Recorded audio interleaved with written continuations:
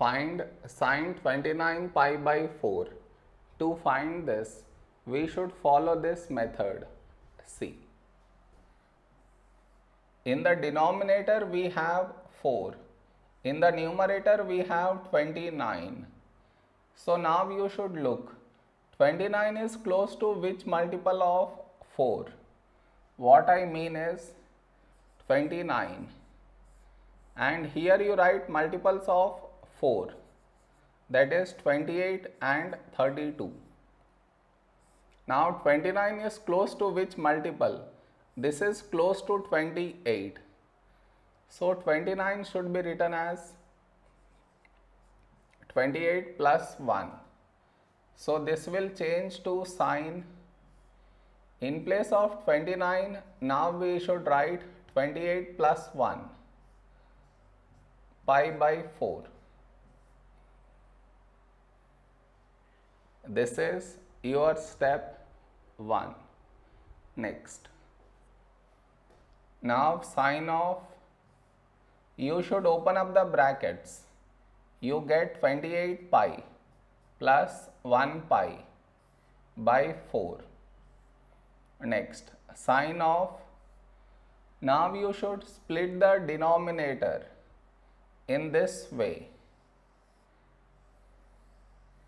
That is 28 pi by 4 plus 1 pi by 4.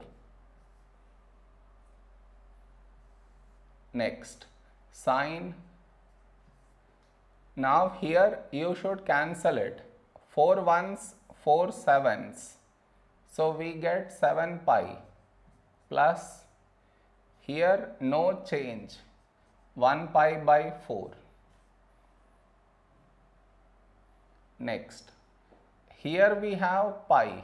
So sine is not going to change, it will remain sine.